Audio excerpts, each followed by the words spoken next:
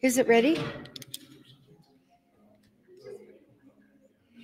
I think it's time, right? Good evening, everyone. Welcome to Learn Our Religion, which is our program. But of course, tonight's series is lecture number 3 for Interpreter Foundation.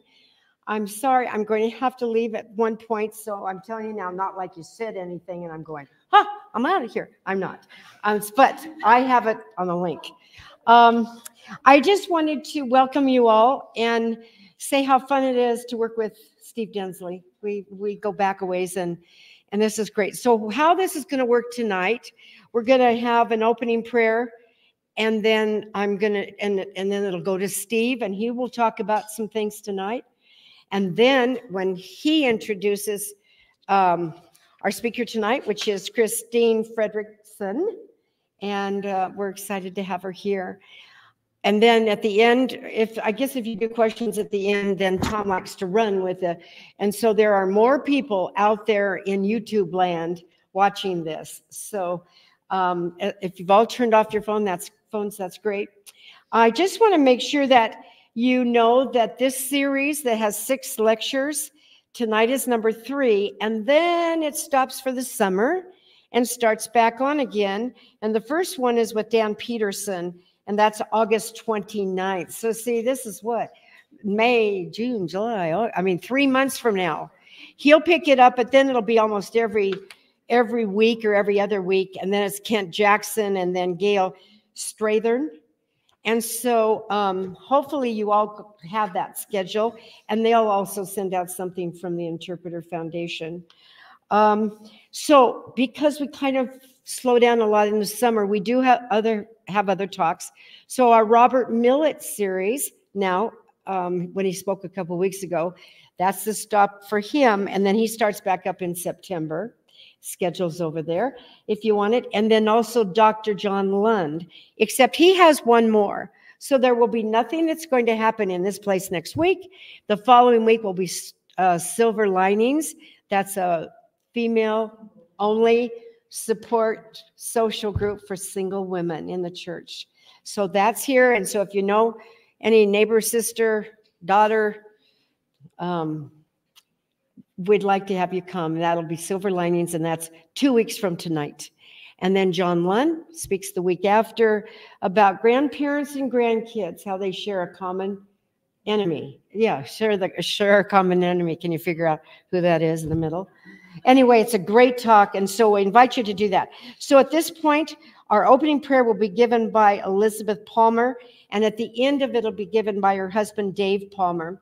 But I will step away. We'll have our opening prayer. And do you want to take it to her? And he can give you there. And then Steve will pick it up from there. Then you'll have your lecture, and it'll proceed like that.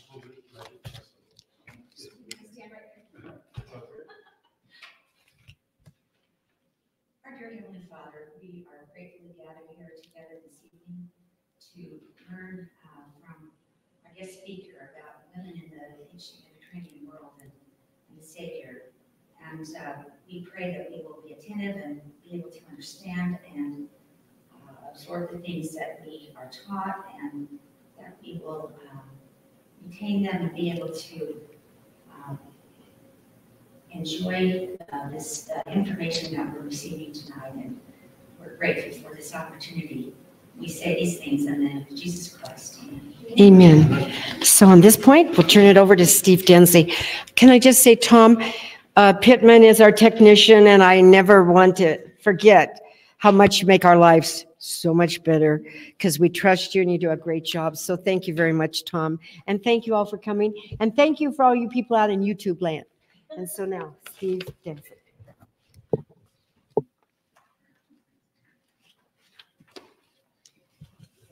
Okay, remember what we say? Merhaba. Merhaba, right? Okay, so we've got some new people here. That's how you say hello in Turkish. And so you guys, you're gonna have a crash course right now, because we've got 3 words now we're gonna work. So we got merhaba, and do you remember how we say thank you? Teşekkürler. Teşekkürler. Teshecular. Right. So when Kristine is finished, we'll tell her teshecular. Right. And then we'll also, as she's leaving, okay, we'll say gule gule. Okay, gule gule. Okay, it means bye bye. Okay, it also literally is like go with a smile. Okay, go away smiling, and I'm sure we all will after we've heard Kristine's lecture tonight. So I want to introduce her for her lecture, Women in the Ancient Mediterranean World. I've been very excited to hear this lecture. I think it's such a fascinating topic, and you know, it's maybe you might wonder, why are we talking about women in the Mediterranean world if we're going to Turkey? I mean, Turkey has a Mediterranean border, of course, but we'll talk a lot of, tonight about Greeks and Romans, and of course the Jews. And if you've heard the lectures on the Byzantines and the Ottomans, then you have a little bit better idea about why it might be relevant to talk about the Romans and the Greeks. One of the interesting things that we touched on a little bit with Eric Huntsman with the Byzantines is the Code of Justinian. Justinian was a Roman emperor in Constantinople, and the Justinian Code, it codified earlier Roman law, brought that together, and it's still relevant today. It formed the basis for the civil code that's used in many places throughout the world. In some respects, helped form the basis for our Bill of Rights. That's Roman law in Turkey. Okay, and that was of course, that was the head, that was the capital of the Roman Empire there in Constantinople. So definitely relevant to talk about what the Greek tradition is, the Roman tradition, of course, the Jewish tradition, as it all relates to women. So when we go to Turkey, you put a little more of this in context as we're reading the New Testament. Some of these writings of Paul maybe will make a little more sense. And so with that, let me introduce Kristine. Kristine Frederickson is a board member of the Interpreter Foundation. She'll be going with us also to Turkey. She received her PhD in history from the University of Utah and has taught over 25 university courses in history, women's studies, honors, and religion departments at the Brigham Young University and Utah Valley Universities. She was an op-ed writer for 10 years at the Deseret News and the Mormon Times.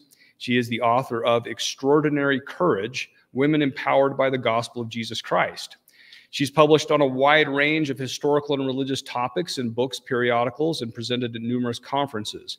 Her areas of expertise include modern European history with an emphasis on 19th century Britain.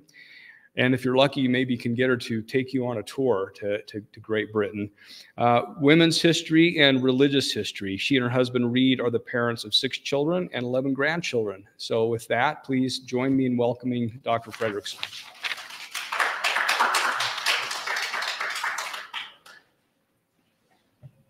I'm used to standing for my lectures, so sitting will be really an experience for me, and I hope I stay awake.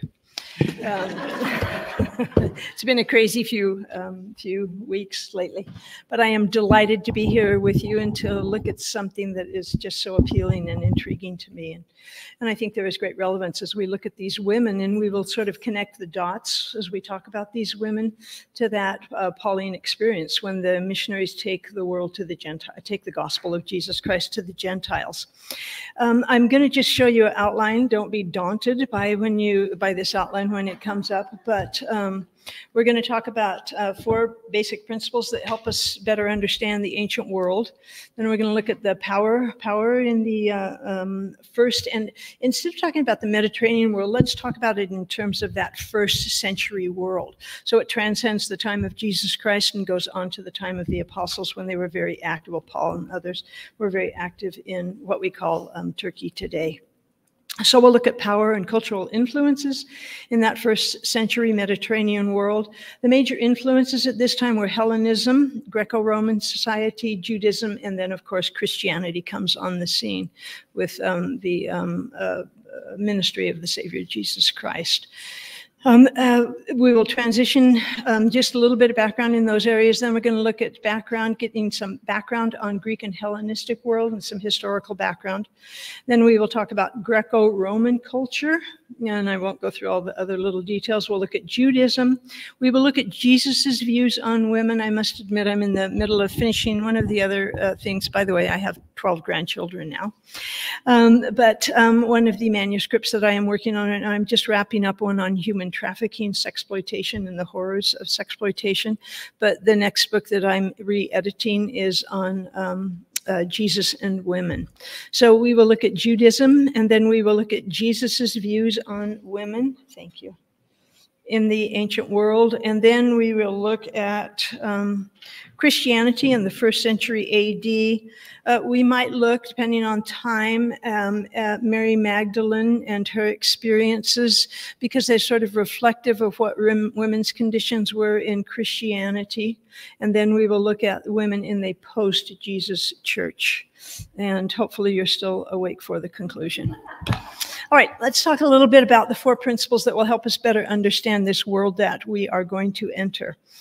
Ways of life and thinking were radically different at the time of Jesus Christ. As Camille Frank Olson said, quote, "A vast cultural chasm separates us and the world of the past. The way ancient people thought, their social norms, their values, and cultural structure is remarkably alien to our contemporary way of life." So that's the first principle. The second principle is that we do not do ourselves any favor if we compare their beliefs and their views against our contemporary views from a sense of superiority. I would say that that's pretty flawed, and there's a lot of hubris to do that, to think we know better than anyone that has previously lived in the world. So we cannot malign these people, and the way that we need to study them is we need to study them in the context of their beliefs. And generally, their beliefs, there's a reason behind their beliefs, and we're certainly going to see that in some of the material that we're going to cover here.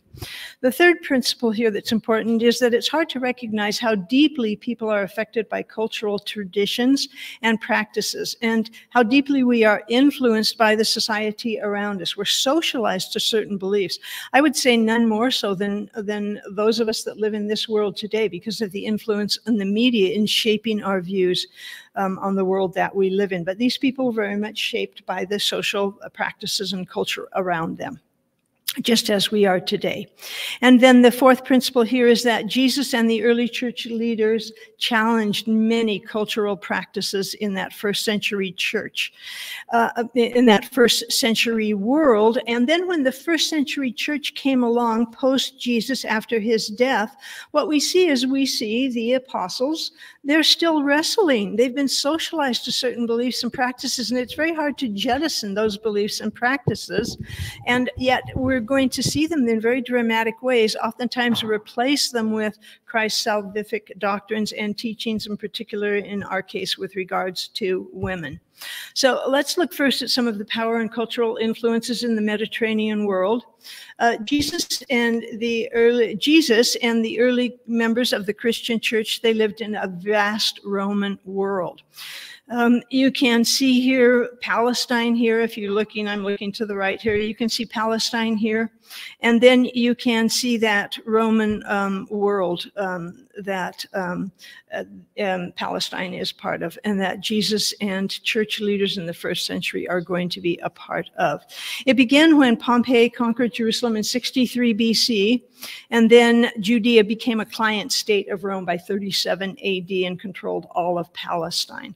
The effects of Roman overlordship on 1st century Palestine and the world where the apostles preached was deeply influenced by Hellenistic beliefs, by Greco-Roman beliefs, and by Jewish traditions. So we're going to take each one of those traditions and we're going to kind of break them down and look at them in their historical context. First of all, just a little bit of background on that ancient Greek Hellenistic world. So generally when we teach Greece, when I teach ancient history, it's broken up, Greek history is broken up into 4 periods: the Dark Ages, the Archaic Greek period, but for our lecture and for our purposes, it's that classical age that is so influential and so important.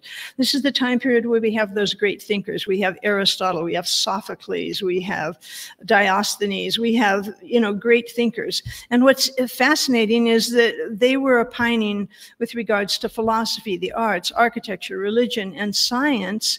And then they are going to go to war with the Persians. It's about a 50-year period of time. They have a series of battles with the Persians. But once they conquer the Persians, who were the power in the ancient world, that vaunts the Greeks onto the world stage.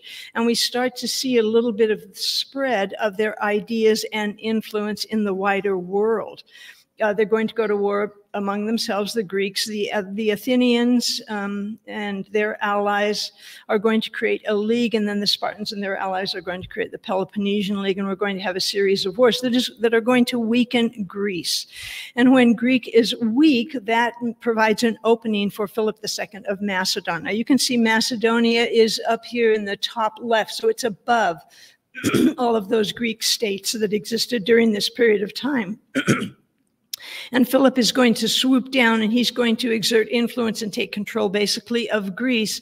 But then he's going to be succeeded by his son Alexander. Now, Alexander, according to many, in fact, a good example is Napoleon. Napoleon oftentimes would moan and whine about how he had really achieved nothing. And he said that because he was comparing himself to Alexander the Great. And the success of Alexander in expanding his empire. And so Alexander is not going to be on the stage for a long period of time. His father is going to die. Some people say that there was a death that was exacerbated by Alexander's mother and Alexander. Nevertheless, he's going to take control of this empire. He's going to stabilize Greek society. He's going to take control of it. And then, of course, he is going to expand and he is going to diffuse Greek teachings throughout this vast empire that he has created. And that's going to take place between the time of the death of Alexander the Great. His empire is going to fracture into a number of different empires to the death of Cleopatra in Egypt. And so these ideas are going to be spread throughout the world. Now, let's talk a little bit about what Hellenism is. Hellenism is the national character and culture of ancient Greece.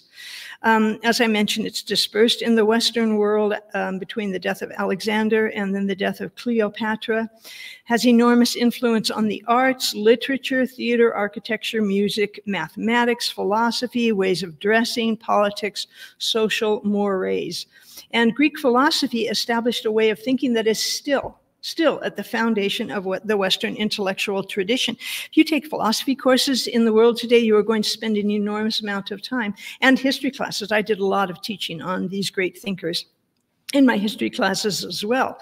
And what we see among the Greeks is there's a preference for reason.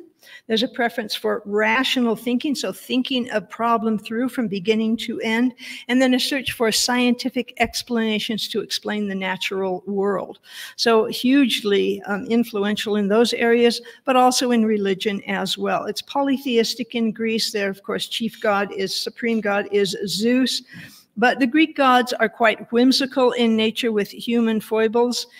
Personified. They have enormous power and they're pretty, whimsical in their application. So they can make human lives pretty hellish for all intents and purposes, and humans are basically their playthings. Yet religious worship was very, very important for the Greeks. And every time they went to battle and in any of the big cities, of course, we have these massive Greek temples where they worship. So they took their religion very seriously in Greece. Now, let's talk a little bit about women and we see this throughout history. We refer to what we call creation myths. We see these all over the world. We have a great tradition myth in the Christian tradition, in the biblical tradition.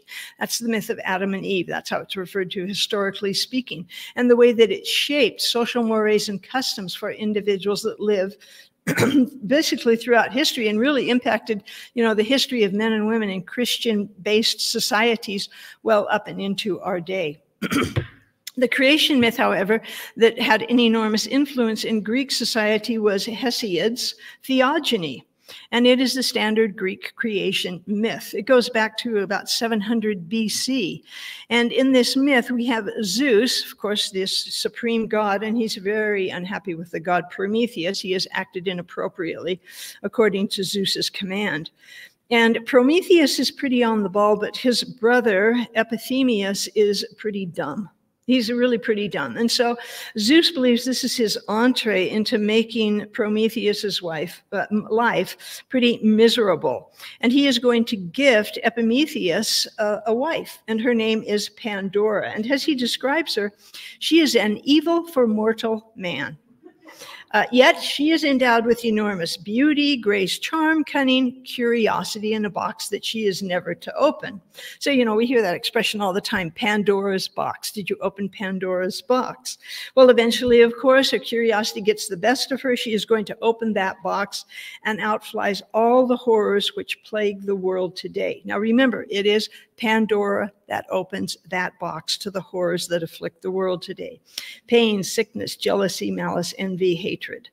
They're not able to recapture any of those horrors, but they are later able to introduce hope to sort of mitigate those horrors that have entered life. Now, that myth established women as a tempting snare, as a nagging burden to her husband. Okay, sometimes it's true, but sometimes it's not. And from Pandora is described in this myth as comes the fair sex. Yes, wicked women folk are her descendants. So when we talk about theogony, it is invested with a deep symbolic and theological meaning for Greek society. And it established perceptions of women, that they are innately weak, that they are capricious in nature, even that they have a malevolent side to them. Consequently, for the safety and for the health of society, it's important that women be sequestered and that they be put under the control of men who are more reasonable and logical. This, of course, influenced the writings and the thinking of social leaders in Greek and Hellenistic society. Greek men created conditions, Greek men then are going to start seeing women through a sort of a pejorative lens because of this presentation of women. Literature is going to follow the tradition, influenced writers and thinkers during this period of time, commonly depicting women as inferior, less intelligent than men, such that women be excluded from politics, from the military, from any public roles whatsoever. Aristotle himself opined the female is, as it were, a deformed male. Sophocles, a woman's decency is found in her silence. Other applications of theogony resulted in men having lifelong control over women and making all decisions for them. Marital fidelity, of course, was required of women. However, it was socially acceptable for men to engage in illicit relationships. A Greek wife's duty was to refrain from gossip, to manage the household well, to produce legitimate children, especially sons that would carry on the family lineage and name. Women could own, but they could not sell property. The husband or the father had to approve that. If they went into public, and they rarely wanted them in public, particularly consorting with men, they needed an escort in that public space. And oftentimes, if they had the financial means, they would create women's quarters in the home to kind of keep them sequestered. As Elizabeth Tetlow, the Greek historian, explains, Greek women, with a very glaring exception of Sparta, were generally sequestered in conditions that would make most modern observers think of 1001 Arabian Nights. Veils, limited access to public spaces, and later on, even eunuchs guarding the women's chambers and keeping an eye on those women. We move on from Greek society to Hellenistic society, as we mentioned, that transition to 325 and Alexander the Great and his conquest. And when we look at then that transition to this period of time, the Hellenistic society, we do see some new philosophical, scientific ideas that allow some women to get an education, but there's still no class mobility whatsoever in Greek society or Hellenistic society. Marriages are arranged, usually before a woman is 14, and women were educated primarily in the domestic arts. The legal status of women did slowly improve. A few elite women accumulated enormous wealth, political power, and they could act as their own masters in society and business. Yet slavery was still practiced, and there were women that were set aside as prostitutes and many women slaves. Of course, their masters would sell them for their sexual services, and they were prey to sexual violence. Because society sanctioned prostitution for men, with slave boys, with girls, with temple prostitutes, women came to be perceived as objects and commodities that you could buy and sell in the marketplace, which inevitably degrades and lessens the value, not just of the women that are being traded in that venue, but of all women in society. Overall, then, if we're looking at Hellenistic society, life was exacting, it was challenging for women, and what changes they did make to society really did very little to improve women's lives in Hellenistic society. So, and it's, as I mentioned, very influential when we get to the time period in which Jesus Christ and the early Christians lived. Now, ancient Rome and its rise and decline, we've got a period of kings. There were about 7 kings that are recognized in ancient Roman society. They're going to advance their possessions militarily and economically and geographically, but this is where we start to see the very rudimentary beginnings of a constitution in Roman society. We transition then to about 510 BC when we have the Roman Republic. And this is generally a rule by the few, the upper class, but they create a standardized code of laws. And this is enormous for a society to have standardized laws. One of the flaws in French society, for instance, going right up until the French Revolution, is that they had no standardized codes of law. And so anytime you're taking goods from one place to another to sell in the market, you've got to deal with every single state, or every single province, I should say, in France, and different laws. And it holds back development, and it holds back economic prosperity. So they're starting to standardize codes of laws. And this is really where we also see in England, where they standardize codes of laws, where England leaps ahead, by leaps and bounds against other societies in European society, because they have standardized laws. What really helps the Romans is, of course, they become the dominant Mediterranean power in the Mediterranean world. And then they gain control of all of the Italian peninsula, and then Corinth and Carthage, and these are great seafaring powers as well. And so they're going to be able to export, they're going to be able to not just export and trade widely around the Mediterranean, but they're going to be able to export their ideas as well. We're going to devolve to the rule of dictators. The most famous, of course, is going to be Julius Caesar. He's going to basically come to power about 60 BC. He's going to be killed, of course, in 44 BC when he is assassinated on the Ides of March. And then there's going to be a period of civil war, and eventually Gaius Julius Caesar Octavian. Octavian is the best way for us to refer to him, Augustus Caesar. Octavian is going to come to power in 31 BC. Where he is very important is, of course, he is going to be the emperor when Jesus Christ is born. And then that Roman Empire from 31 to 476 AD is emperors, one emperor after another, and we often get to the point where we call them barracks emperors. They're military figures that have established enormous power. They have the loyalty of their soldiers and others in society, and so when one emperor dies, there may be a civil war, there may be a transition to power, but oftentimes civil war, and it's going to be one empire after another. But they're still going to keep expanding the empire. They are ahead technologically speaking in terms of military power against their enemies, and they're very advanced in their thinking militarily. And eventually control is going to expand to 3 continents. So Asia Minor, Europe, and what's the other one? And then that whole Egyptian area, Northern Africa. So an enormous empire. And then what we're going to see is obviously the pressures as they expand their borders more and more, wider and wider. In order to protect their borders, there are pressures because there are barbarians, the Goths, the Visigoths, individuals. There are pressures because those people are moving about and they're looking for territory. So they're going to start pressuring Roman borders. Rome doesn't have the manpower of just Roman citizens to control their borders. It's virtually impossible. So So they're going to start hiring these barbarians to help them control the borders. But eventually those barbarians are going to go in, they're going to sack Rome. We kind of talk about the time 476 AD, the end of the Western Roman Empire. But for our purposes, that Eastern Empire is going to continue for a much longer period of time.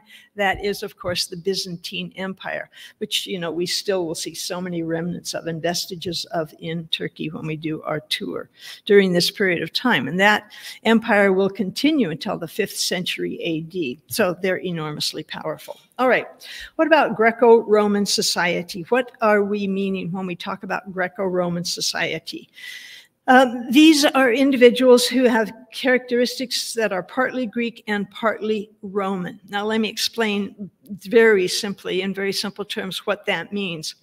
The Greeks and the Romans shaped Western civilization. The Greeks set the table. Roman culture and practices were built upon Greek developments. The Greeks excelled at theorizing, at abstract thinking, in philosophy, in logic, in mathematics, in geometry, so much so that they're still closely studied today. The Romans advanced and developed philosophy, particularly political philosophy. If you've ever read Cicero, he's enormously influential in the US Constitution, along with John Locke and others. But the Greek advances in political philosophy were really quite striking. But where the Greeks really excelled was at the practical application. So building, they were highly skilled engineers, incredible engineers. Julius Caesar wanted a bridge across a river once, and they built it in a day because of their skill. And engineering skills, I was in Croatia several years ago. Water is still being delivered by Roman aqueducts to many of the major cities in Croatia today. So they're very practical people, and they were very skilled engineers, builders, warriors, and politicians. That Roman Empire in the 1st century AD, as I mentioned, Augustus Caesar ruled when Jesus was born. He died in 14 AD. He adopted Tiberius as his son. And Tiberius is going to rule till post-death of Jesus Christ, shortly after the death of Jesus Christ, until 37 AD. When Jesus Christ was born, the Roman Empire was about 2.2 million square miles. That's a vast amount of geography, and covers what today is 25 separate nations with about 50 to 55 million people under their control. Now, it's interesting to think of that in terms of when Jesus Christ commissions Paul and others and the disciples, the apostles, Peter and others. Peter, of course, has that extraordinary vision that he teaches to the other apostles, about expanding the teachings of the gospel to the Gentile world. But imagine when this, it was bad enough when Joseph Smith says we need to take the gospel to the world, and what that meant for the early saints, but to try to take the gospel to a world of some 50, 55 million people, where you are really a small group of people. Nevertheless, that's the magnitude of the task that faced that post-Jesus Christian church. The empire was built around a very strict social hierarchy. It was based on wealth, citizenship, gender, education, family connections, the favor of political rulers, the favor of military leaders, and formal patron-client relationships. So it's very much about who you know, who you are in the Roman world. Elites controlled power, and they controlled the vast majority of the empire's resources. So what we get is a society of rich and poor with virtually no middle class, and of course slavery is omnipresent in the Roman world. We really see some extraordinary benefits. So as I mentioned, we have Tiberius is going to come to power after Augustus Caesar. But Augustus Caesar was a genius. He was a political genius in the way that he established what's called the Pax Romana. And the Pax Romana was simply a set of common laws and then regulations that facilitated trade, that created stability generally and relative peace for nearly 200 years throughout this empire. Latin and Greek were the common and main languages, just as if you want to do business in the world today, you speak English. If you want to do business in the world back then, you spoke Latin and Greek. Jesus spoke Aramaic, and this was the language primarily, and there were other languages spoken as well, but the language of business and the language to get ahead were Latin and Greek. They had common weights, they had common measures, they created nobody was better at building roads. Roads are still in use today that were Roman roads. The way that they graded them, the way that they undergirded them to absorb the water, for the water to drain out. So you will still find throughout European society and in England today, because of course Julius Caesar was there in southern England at least, but those roads are still in use today, again, reminding us of their skills. But they have a very sophisticated road system. It's going to simplify travel. It's going to simplify communicating with one another. And it's also going to simplify the military if it needs to get to hot spots in the empire. Most of the people during this period of time are going to live in small villages, but there are large cities. I think one of the biggest mistakes we make in the world today is we look back on these ancient civilizations and we think they were so unsophisticated, which is as far from the truth as you can possibly. They may not have had our technological advances, but they certainly were extraordinary in many of their advances. If you have been to England and you go to, where is it that they have the Roman Baths? Oh, in Bath. All right, in Bath, and they heated their villas with hot water. They would run it. They would find these hot water sources, and they would run it under the villa. So they had hot water in those villas. And so here are these people. Most of them are living in small villages, but in those large cities, as I mentioned, sophisticated aqueducts that are going to deliver fresh water. They're going to be used in the public baths, in fountains, in drainage, sewer, and heating systems. So they had a way to get the sewer out of those villas and out of those cities. They established theaters, they established amphitheaters, gymnasiums, forums, temples, shrines, and vast monuments. Those later forums are going to become a public space for markets, for socializing, for meeting, for political debates and discussions. When Paul and the apostles are going to take the gospel to the wider world and to the Gentiles, the Pax Romana is going to facilitate their ability to travel and generally travel safely, but it's also going to provide, besides synagogues, those forums are going to provide them places for preaching the gospel of Jesus Christ. As well as being politically sophisticated, the Roman Empire was a military empire, and it depended on cutting-edge, well-functioning military, and one with an appetite for physical cruelty. The response of the Romans to any perceived threat or challenge was to crush it. No matter how many times you had to go back, as long as it took, as many times as it took, as many resources as it took, they wanted the message to be out there: you come against us and we will, inevitably, we will crush you. And one of the ways that they did this was certainly siege machines. They were excellent at that.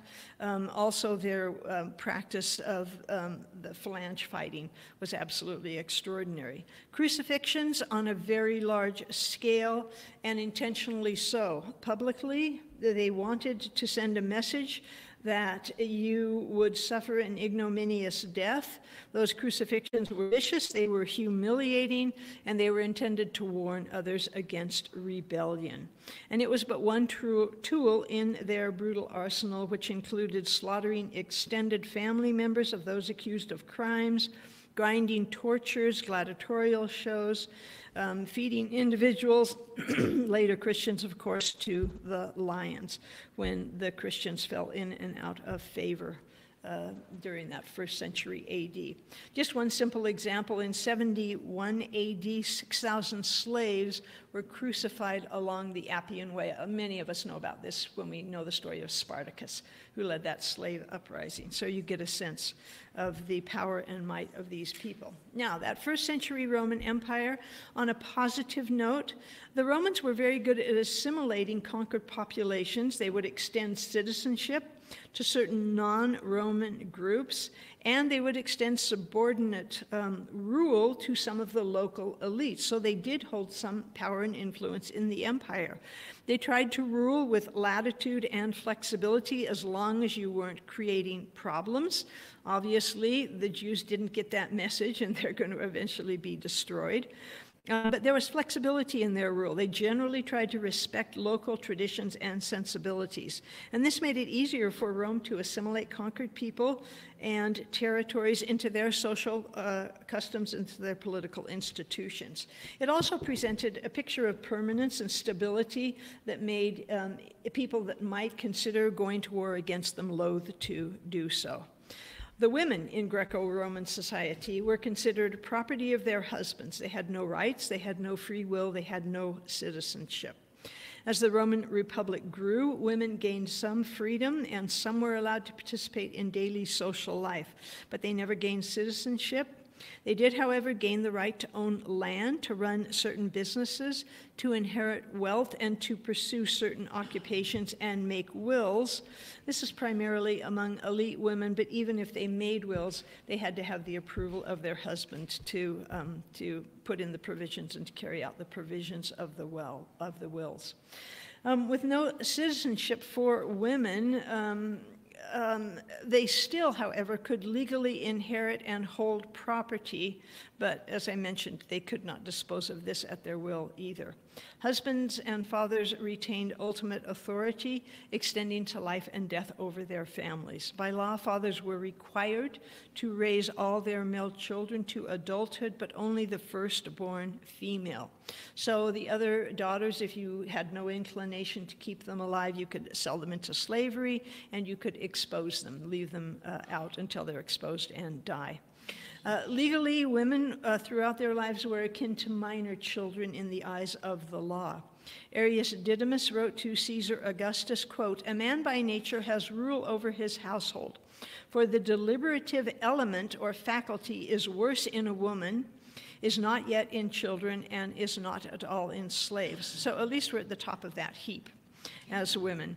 Cicero had this to say. He's a wonderful political theorist, extraordinary political theorist, but he said, "Our ancestors have willed that all women, because of their lack of judgment, should be under the power of guardians," meaning, of course, under the power of men. Now, I mentioned Roman aristocratic women did have some power, and over time, Roman matrons enjoyed a degree of freedom, wealth, and independence that Greek women never experienced. They could be patrons to others. They were pretty much freed from household work. I should be so lucky. They could go to the public market. They could go out to festivals and banquets, and they could mix in mixed company, which was really quite an advance. They could make certain economic, cultural, religious, and political contributions. Some well-known women even petitioned the Senate, and a few even demonstrated, there's some record of them demonstrating against laws that they thought were oppressive. So over time, free women became a little more independent. They could divorce, they could remarry, but the children always went to the father, and they were still under their father's or their husband's control if they remarried. They were to respectfully worship from the pantheon of Roman gods. Roman gods are basically Greek gods renamed. So it's pretty much as simple as that. But again, religion was very important in Greco-Roman society as well, that you perform all of those religious ordinances so that you had the pleasure of the gods in your favor, particularly when you went to war. The women were to be modest, virtuous, demure, quiet, and efficient. They were to be dedicated, faithful wives, mothers, maintain harmonious, well-functioning homes under the husband's leadership. Under Augustus Caesar, mutual consent was the primary form of marriage. Now, let me tell you, in reality, this was certainly not always the case. Augustus Caesar had a daughter, Julia, at the age of 12. In the ancient world, women were pawns for expanding your political, territorial power. And so he's going to marry his daughter off at 12, the man that's going to become the head of the empire. He dies. She's going to be married again at 14. She is pretty much out of control and makes her father's life a living Hades. That's a nice way of putting it. She's involved in numerous adulterous affairs. He finally is going to have to just put her into, a villa and keep her sequestered and away from the public. But this was the model that was established that women were to follow. It was irresponsible for women, for anyone really, to marry for love or out of physical attraction. Most girls waited, but girls could marry at age 12, And although it was physically dangerous for women to engage in sexual relations at such a young age, Roman men desired brides, quote, pure and undefiled in body and mind when their husbands took them. And so that's why it was allowed. As I mentioned, some women rose to power. Some women were also educated if it was appropriate to their station or the occupation that they held. But even if they went into the public sphere, there was often opposition to them being in that public sphere. Aristocratic women could be classically, and some were classically educated. And so we have the writings of some absolutely exquisite poets, some paintings of painters. Women were physicians, historians, lawyers, writers, and they convened salons. You remember those French salons at the time, around the time of the French Revolution. These women had extraordinary power then and during the French Revolution, because what they were able to do is, as they convened these salons, they were able to invite certain people in and exclude certain people from those salons. That made them the movers and shakers in their particular societies. They could, enhance the rise of someone's power in society. They could diminish the rise of someone's power in society. So this put women into a powerful position. And we often, in these lectures, we're talking about formal power. But the reality is that throughout history, women have also exercised informal power in numerous ways. And because of that, because of having informal power, they have been able to exercise formal power through their husbands or others whose lives they have impacted in extraordinary ways as well. Lower class women, in some ways they were freer than women, than aristocratic women. They could sell merchandise in the markets, they could serve as money lenders, laundry women, waitresses. But generally, these women too had a very rudimentary education and again, only trained in the domestic arts. Some did advocate for women and stood up for women, and the philosopher Seneca described that women had the same inner force and the same capacity for nobleness as men. Others opposed. Juvenal was a very famous and widely respected poet. He mocked educated, articulate women.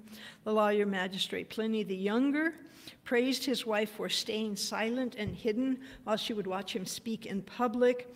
He described, if I am giving a reading, she sits behind a curtain nearby and drinks in every word of appreciation for me, and of course applauds me as well. Again, trying to establish a standard as to how women were to behave in society. Religious worship was modeled after the Greek gods, differently named. Worship was dominated by men, but there was a certain group of women known as Vestal virgins that had ceremonial roles in religious sacrifice and other religious practices. The sexual double standard was enshrined in law. Adultery was a capital offense for any woman, but men consorting with prostitutes was not only accepted, but it was widely promoted. Again, the widespread sexualization of society and the sexual double standard relegated women to being seen as sexual objects and dehumanized them in many respects in men's eyes. And yet again, we see testimonials praising individuals' mothers and individuals' wives who were dedicated to their husbands and families. And this was critical to the stability of those societies as well. In fact, we oftentimes, and this is true, we oftentimes talk about the decline of societies. And one of the key ingredients when societies begin to implode or are in this state of implosion is that the nuclear family disintegrates. But what's fascinating, and particularly because I do human trafficking and particularly children into sexual servitude, is when you really see a society in free fall, is when you see society no longer protecting their children. And I would suggest we're certainly seeing that in many aspects of our society today. So overall, Greco-Roman world, very varied, very multifaceted. Law and social codes favored men. Women were legally inferior, though some Roman males spoke highly of women. Spoke highly of the role they played in everyday society and their value to society in raising good, strong families. But in comparison to most simple Roman men, women were in bondage. Jeannie and Richard Holzapfel noted, as evidenced by both the positive and negative statements about women from Greco-Roman sources, it would be correct to conclude that, quantitatively and qualitatively, the negative attitude vastly outweighed the positive. All right, let's look at Judaism and how Judaism perceived women. First thing we need to understand when we're talking about Jews is that Jews loom large, of course, in biblical studies, and yet they were a very tiny minority in that Greco-Roman world of some 55 million people. Palestine was pretty much the backwater of the Roman Empire. No Roman wanted to be assigned to Palestine just because it was a backwater. They were seen as very backward, and the Jews were seen as so obstreperous and just a nightmare to work with, which they did prove to be to the Romans. And so they just didn't want to be there. But we sometimes think of them as bigger players on the world stage than they really were. The whole of Palestine was about 7,500 square miles, 150 miles north to south, about 50 miles wide, and it was peppered with about 200 small villages. Judaism is monotheistic. It's monoistic, actually. Monoistic meaning one God. I'll just jump a little off here, but one of the things that you have to understand is one of the problems for Jesus Christ's disciples was that they were raised in a society that believed in one God, period. The idea that there was a Godhead and that Jesus Christ was a God incarnate as well as the Son of God was so difficult for them to wrap their minds around because Judaism did not embrace that idea whatsoever. There was one God and one God only that individuals were to worship. And so that's one of the problems that Christianity had to deal with, but they are monotheistic. There are an enormous number of individuals, nevertheless, in that society. Judaism that were power brokers. There were the Zealots, there were the Pharisees, there were the Sadducees, and those are all going to be power brokers. And all of those people are going to have different ways of viewing Judaic law. And so, but one of the things we do find is that they are going to be united under several different concepts. Now, as far as Jews, what did they believe? They believed that one eternal God created the universe, that they were his chosen people, that they were duty-bound to obey his laws. They were in a covenant relationship with him. They were to be a light to the Gentiles and to lead others to accept the God of Israel as the one true God. They strove to exist as a separate entity in a distinct community because of their religious practices, because of their dietary practices in the wider Roman Empire. And one of the things that really aided them in doing so was in 63 BC, they proved the salvation of Julius Caesar at the Battle of Pelusium.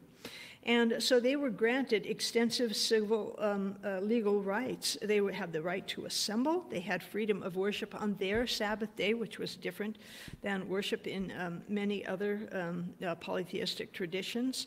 They had the right to govern themselves to a degree and to tax themselves to a degree, the money that they taxed. And this is one of the reasons, too, that tax collectors were so hated among the Jews, because the tax collectors were not just collecting taxes for the Roman Empire, but they were collecting taxes for the Jewish leaders as well. So here was a body of individuals that were so extraordinarily poor and the onerous, that they had to deal with because they had this double taxation. That money, of course, that they taxed the Jews, that went to the Jews, was to use to maintain Jerusalem and to maintain that temple. The Jews believed that not only should they remain separate and apart, but they believed that they should have the right, and they were given the right by Julius Caesar, to establish their own courts of law. Now, one of the things we see and we understand, of course, with Jesus' trial, he's certainly convicted by the Sanhedrin, isn't he? But what's the problem? They don't have the power to execute him, do they? They're not given the power to execute him, and so they've got to parade him around to Pilate and to, Herod and to these others until they can get the Romans to agree to execute him. But they did have their own law courts. They were exempt from emperor worship, and they were exempt from military service. And this was the only group in the entire empire that had these kind of rights extended to them. Most Jews believed, of course, that Israel, that's going to become Palestine, was the religious cosmic center of the world, and they lived in the hopes of a glorious future where the Messiah, much like King David, would come and rescue them from physical, political, and spiritual oppression. This is why a lot of Jews had problems with Jesus. Even his Christian followers were looking for not just someone who is going to bring them, spiritual salvation, but they were looking for a leader that was going to physically liberate them from the Romans. And then when they were liberated, they would live free and prosperous. As I mentioned, Jerusalem, the heart and soul of Jewish religious life, and the temple was the symbol of Judaism. And that's where national, cultural, religious, and political life all came together in one on that Temple Mount. Now, prominent pawnbrokers, I mentioned a few, the Pharisees, the Sadducees, the Essenes, the Herodians, the Zealots. They all variously interpreted the Torah, but all of them shared certain beliefs. One God, they're in a covenant with God as his chosen people. They are to obey his laws and to honor and revere him. Where their power comes is certainly in taxing the people, but also sacrificial offerings. Any sins required a sacrificial offering. You're going to pay a lot of money to do that. Those offerings are vicariously performed by priests at the Jerusalem temple.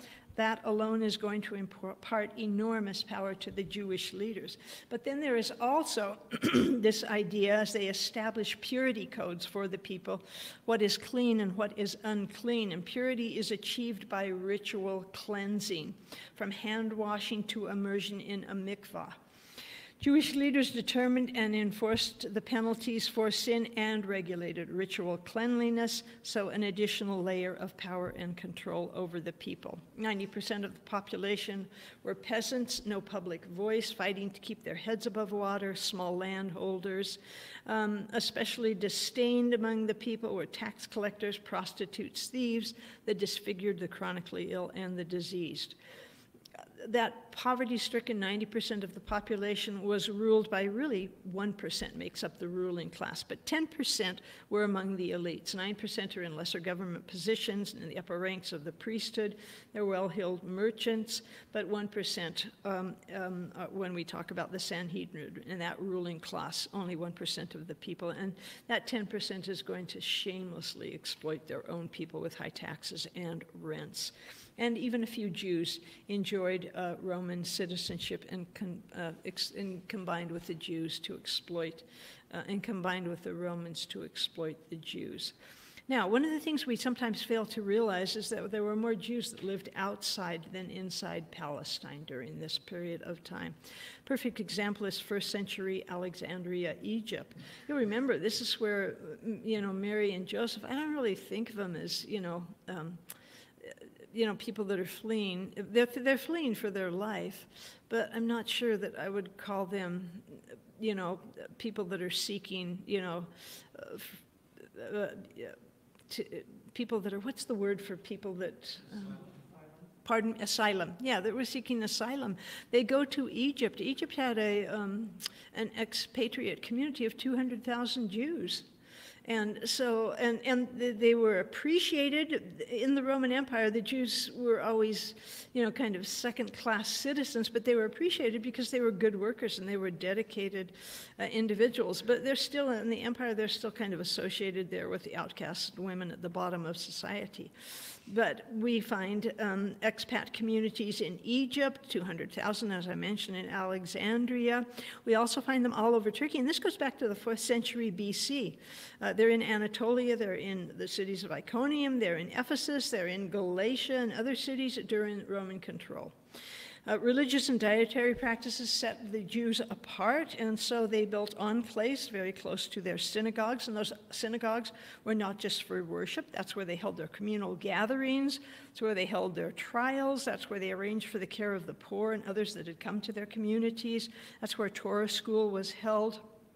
And then, of course, later on, many of these synagogues are going to be prime locations for preaching the gospel of Jesus Christ by Jesus and by his apostles. So here's this Jews, and they are seeking to maintain their distinct identity and religion, but they are certainly influenced by Roman law, Roman ideas, and by Greek values and ideas of class and status.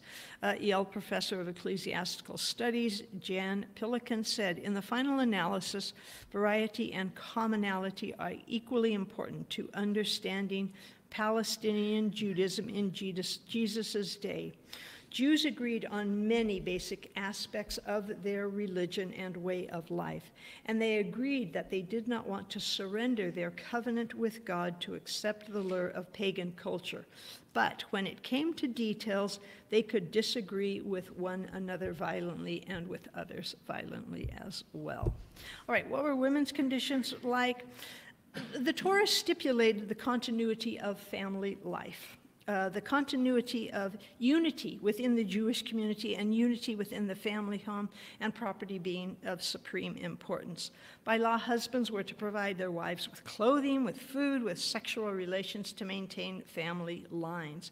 In the Old Testament, there were 247 laws, but by Jesus' day, they had added an enormous number of laws.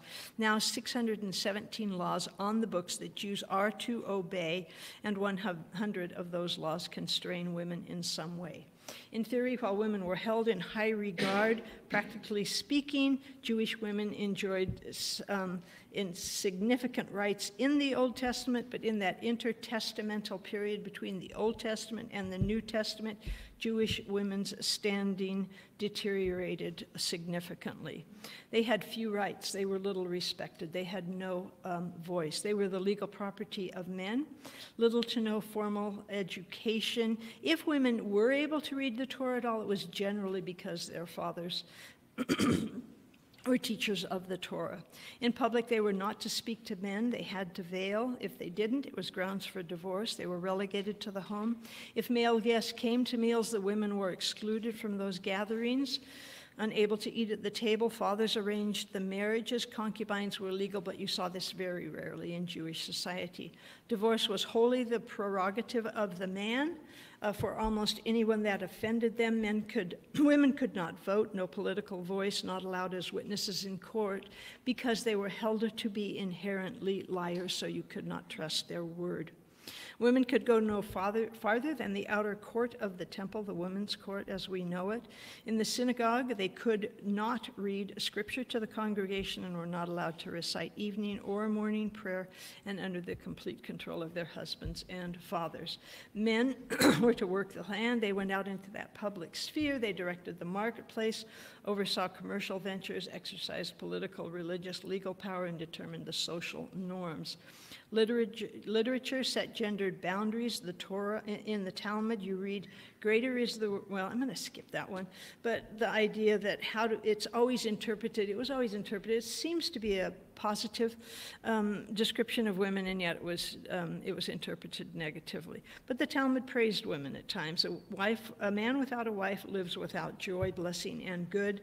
A man should love his wife as himself and respect her more than himself. Yet by Jesus' day, women were in a servile relationship to their husband, end quote. They were obliged to obey her husband as she would a master. Indeed, this obedience was a religious duty. So they're in the home, they're baking bread, they're cooking the meals, doing the laundry, spinning thread, weaving cloth, as work which the wife was required to perform for her husband. It was critical they gave birth, preferably to sons, to perpetuate the lineage.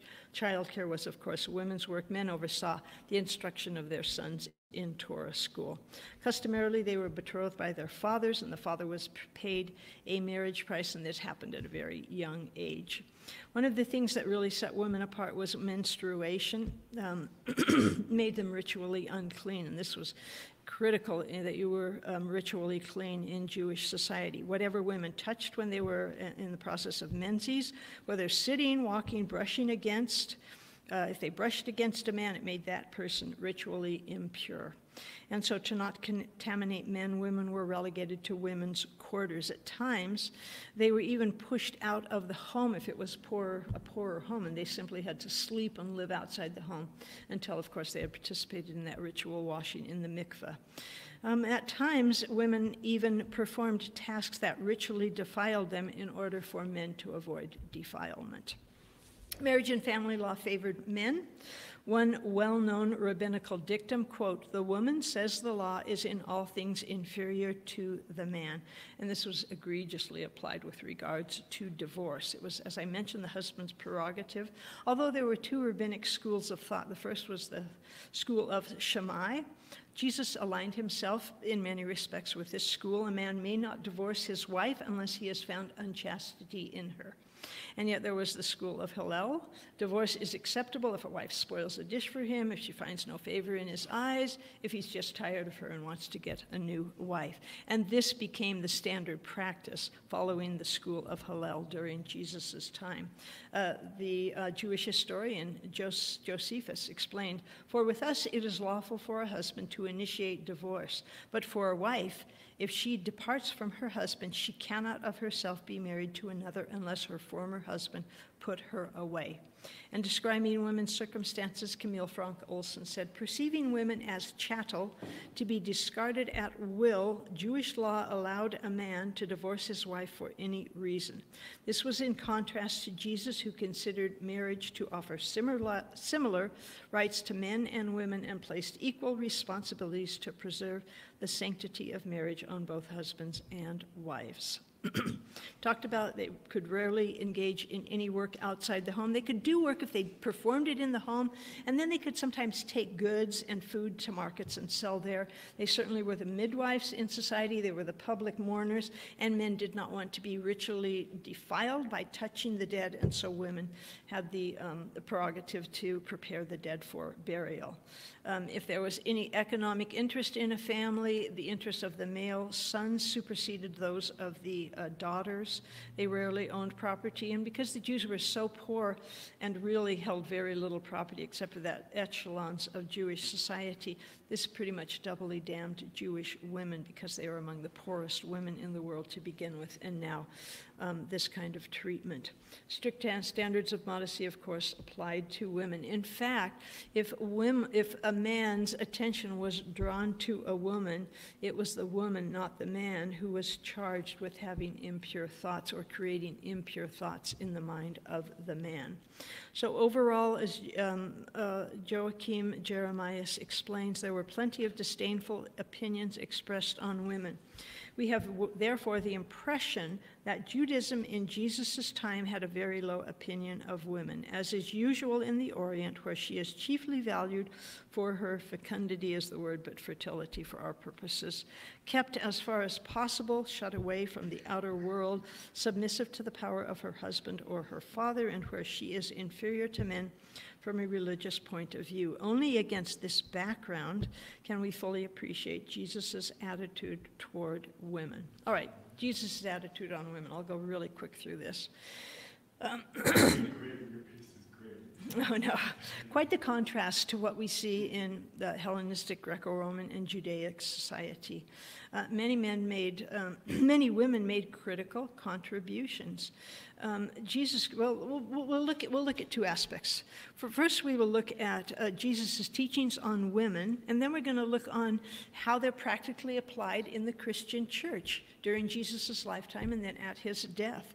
And what we see is many women make critical contributions to Christianity in its earliest years. Jesus couldn't have done what he did without the women that were there, that were providing him money, that were providing him places to stay, that were providing him meals, that were taking care of a lot of the setup, a lot of the feeding of individuals, of Jesus and his disciples as they moved about sharing the salvific doctrines that Jesus Christ taught.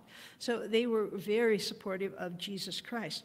Jesus spoke to women in public, a no-no. He spoke to them in private on an equal par with men.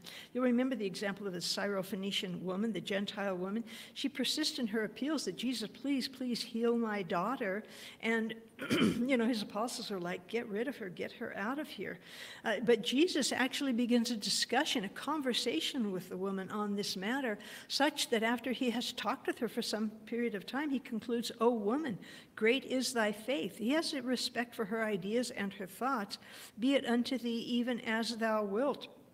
And also indicating his respect for beside indicating his respect for women's minds and their capacity to think, he used this example to reinforce the doctrine that the ministry of God was not limited to particular groups and that men weren't superior to women, but it was available to all persons. Christian women in the 1st century AD, Jesus ate meals with women.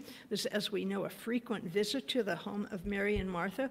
We know about Peter's ringing declaration when he attests that Jesus Christ is the Son of the living God.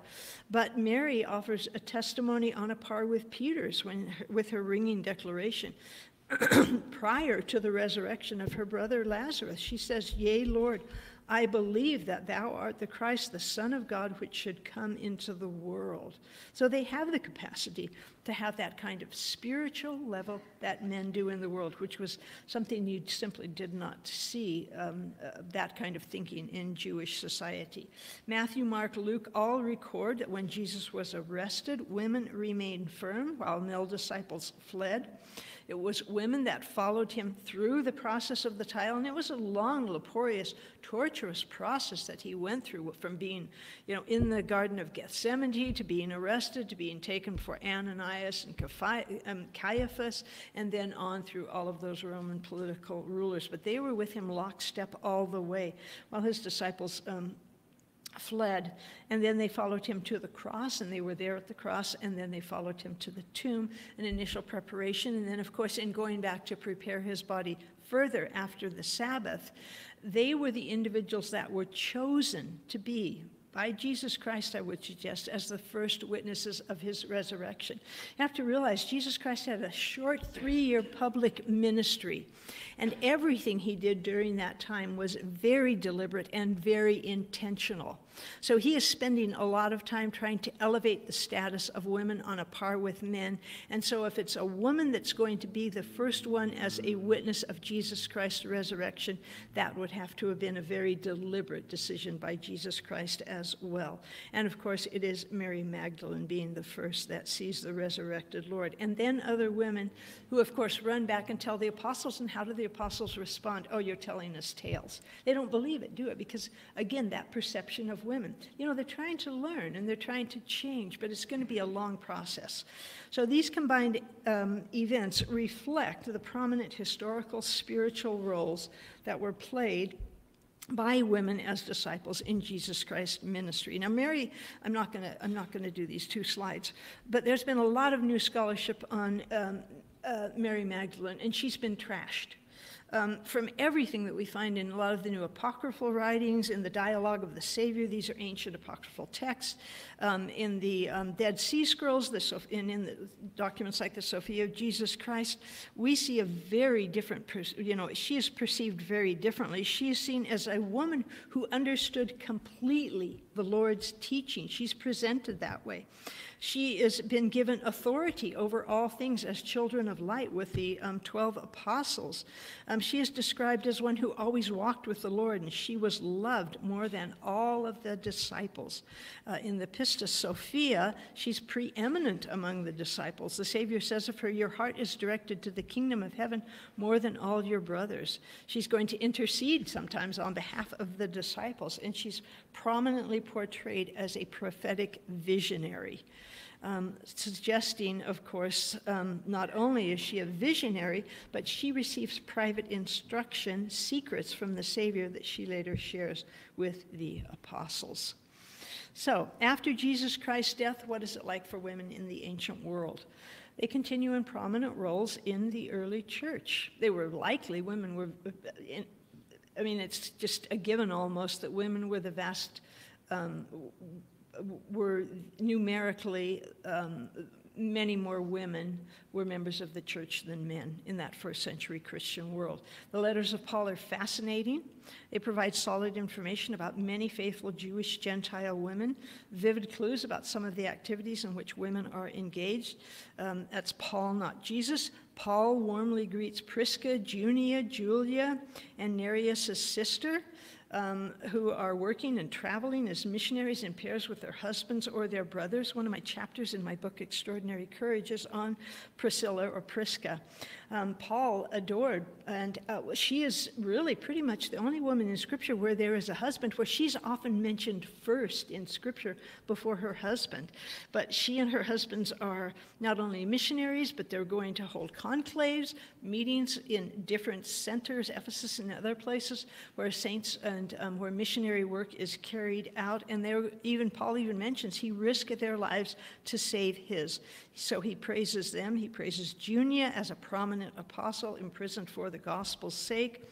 Mary, Persis are commended for their hard work. Euodia, Syntyche are described as Jesus' fellow workers in the gospel.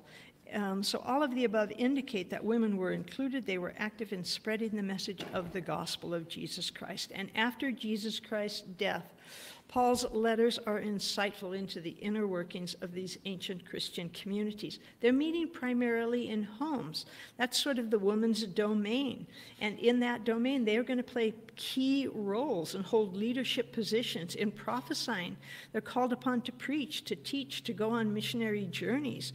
They're in formal position in the church as deaconesses. Now, I'm not talking about keys, priesthood keys, but understand that we're talking here is that they're, as defined, being a deaconess meant that you were called to assist in the church ministry, which they were. And a deacon means someone who is a servant or helper. Aphia, Prisca, Lydia, Nympha, all of them held prominent roles in the church, and there were other offices where women played significant parts in group worship. When Paul greets the deaconess Phoebe, he assumes that women in that congregation are praying, prophesying during the worship services. The 4 daughters of Philip are described as prophetesses, and women participated in Spirit-inspired public speech, preaching, and teaching. So I wanted to end sort of on that note so we get a sense of what it was like for women in this ancient world and how really revolutionary, Jesus Christ was a revolutionary in many respects, wasn't he? But one of the key things that he did is he wanted to elevate the status of women and make a place for them on a par with men as equals, salvation as available to women as it was to men. And he did that. So let me just end up here. In myriad ways, Hellenistic, Greco-Roman, Jewish traditions and social codes constrained, stigmatized, and devalued women. It limited their ability to exercise agency to progress spiritually. As Christian activist Josephine Butler rightly stated, quote, among the great typical acts of Christ, which were evidently and intentionally for the announcement of a principle, for the guidance of society, none were more markedly so than his acts towards women. Search throughout the gospel history and observe his conduct in regard to women, and it will be found that the word liberation expresses above all others the act which changed the whole life and character and position of the women Jesus dealt with, and which ought to have changed the character of men's treatment of women from that time forward. Thank you.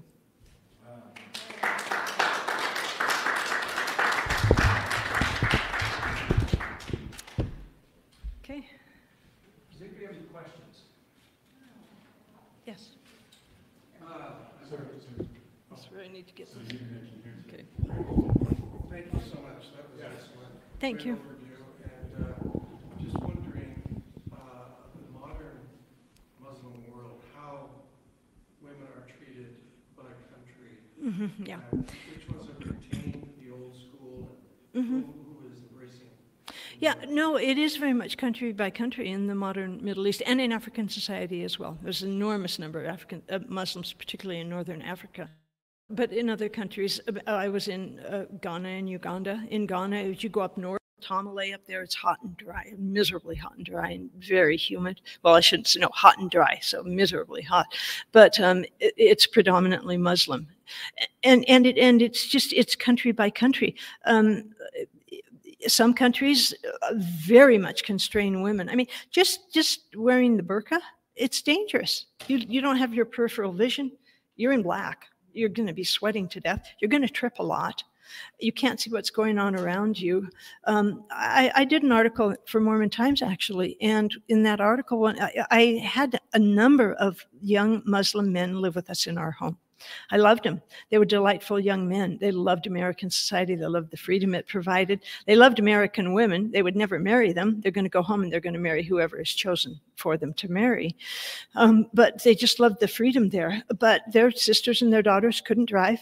This was in Riyadh, Saudi Arabia, and they've just started to loosen that up in Riyadh. In Dubai, of course, it's a much more open society. Some societies were much more open, and then they're taken over by Iran. Certainly under the Shah, the Iran was progressing, and women were in business and had jobs, and they did not have to veil at all. They often wore very modern clothing, and then you get the takeover by those Iranian mullahs, and women are in disastrous position there. We see the disastrous position of Afghanistan. And so it just depends country by country. What about Turkey? Turkey, I think it is, how would I describe it? It is the kind of, it's that, Turkey has always tried to create that model of a more liberated society, and they are more liberated. Women are much freer in Turkey than you will see in many other places in the Muslim world. And if you're going on the tour, you're going to see that. You're going to see women all over the place. Some will veil, some don't. And in my article for Mormon Times, this is what I focused on. I focused on the fact, and actually one of my students brought it home because, you know, Deseret News sells off your articles, and so this has been published in a Muslim journal in Saudi Arabia. But my argument was that if a woman chooses to wear the veil, more power to her. We choose to wear a garment. And we do that out of devotion and love for God. It's our expression of our love for our Father in heaven. It has way greater significance if, you know, you read Nibley and stuff and, you know, some of those apocryphal documents that we have now. But when a woman chooses to wear a veil, more power to them. But to force the wearing of the veil, this is where, to my mind, it can be problematic. Mm-hmm. Yep.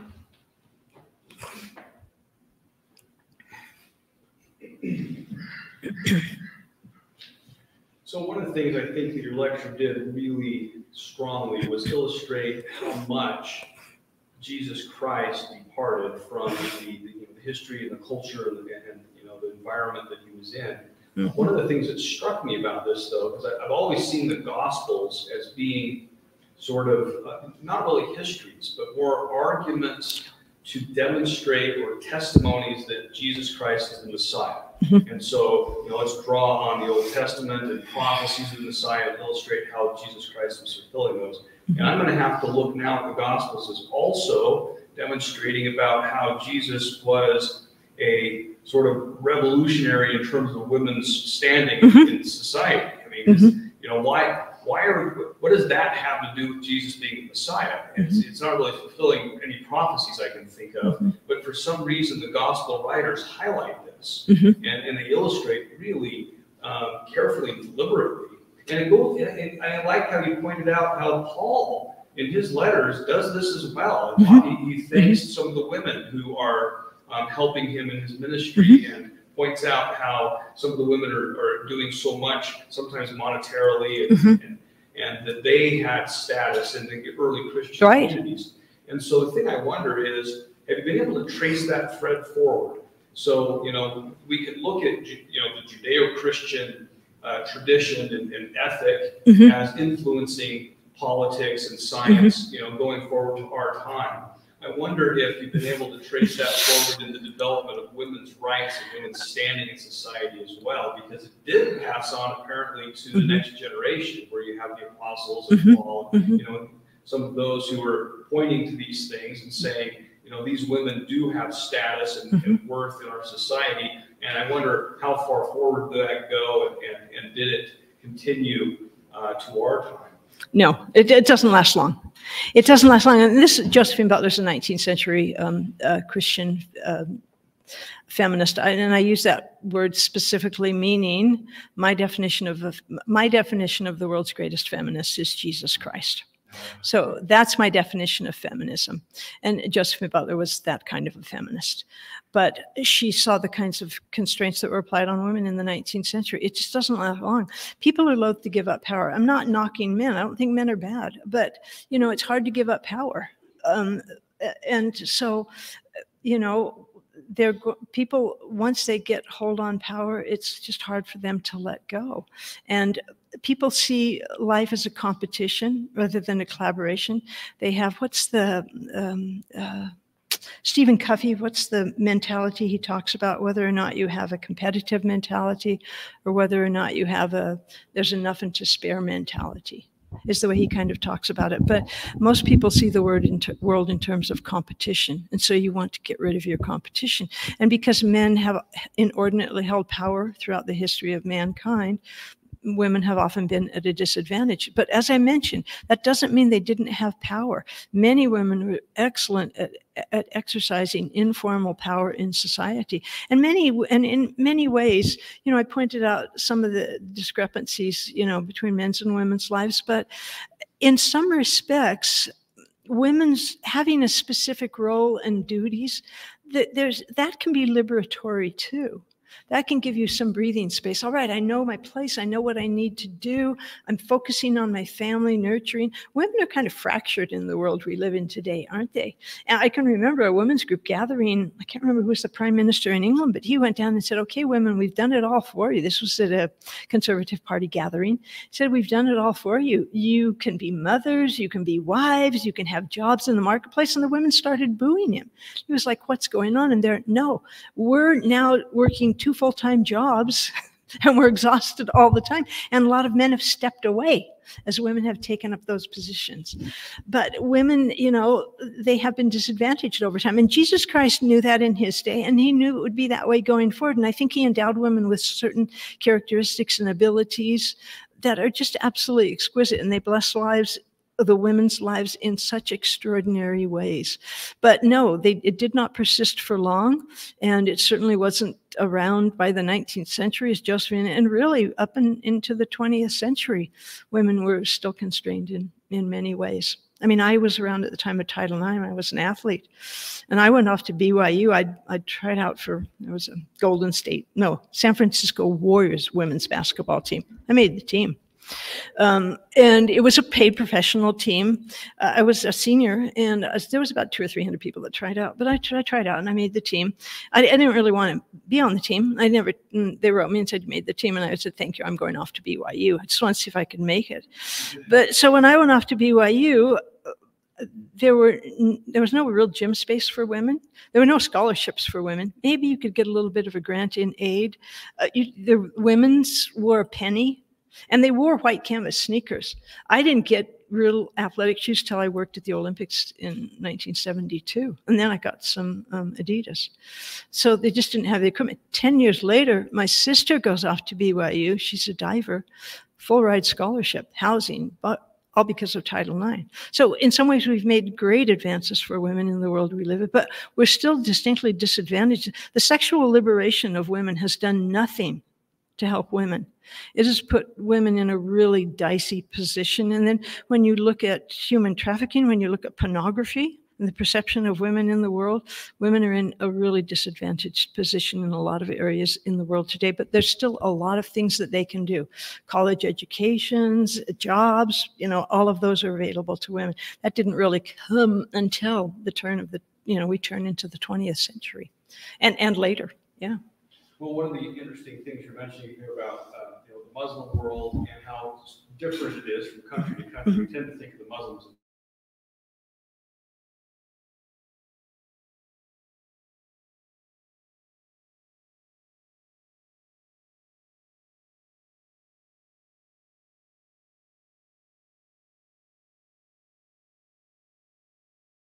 and he made it illegal for women to be wearing, headdresses, scarves, in the workplace. Mm-hmm. And so that made it so that if a woman wanted to remain true to religious convictions, she wasn't going to be allowed to work in the public sector because she couldn't wear, Mm-hmm. A hijab or a scarf.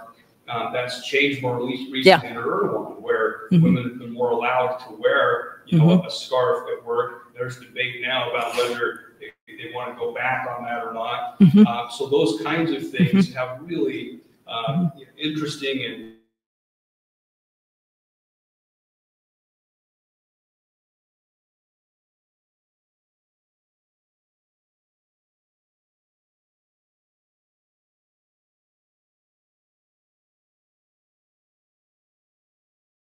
They followed a Western tradition of government too under Ataturk, which was quite helpful. British, pretty much British, kind of that British model, and so that helps kind of that helped women's rights in some respects as well.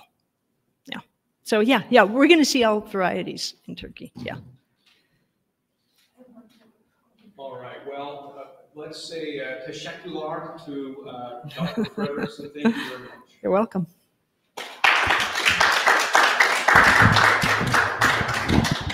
Hey, David Palmer is going off for closing prayer for us. Kind Heavenly Father, we're grateful to assemble